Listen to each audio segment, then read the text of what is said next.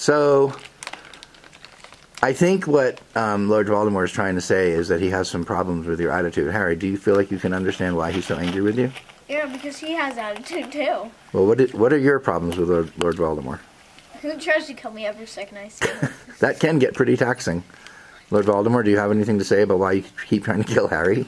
Because he's the boy who lived. Nobody else survived my beautiful power. I could be the only wizard in the world with my dark marks. But he is the problem of everything else.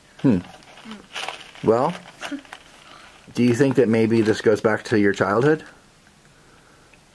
Don't talk about my childhood. Well, as long as you're not going to keep killing him, I'm not sure how to reconcile your differences with each other. Would you guys like to get along better? No. No. Oh, okay. Well, therapy session's over.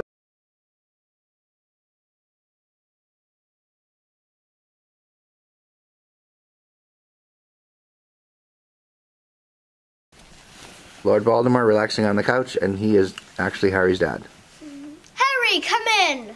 How was your first year at Hogwarts? Yes, Dad! I killed a few Death Eaters. I did. I broke out of Azkaban.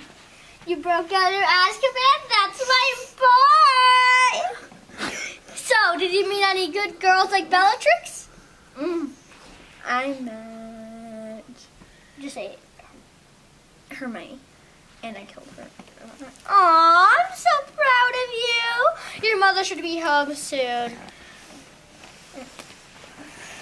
Sonny boy, I love you.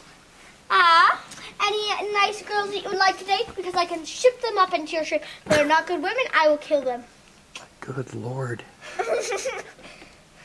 Any? Yeah. Oh, Okay. dearie, you really need to fix these glasses of yours. There.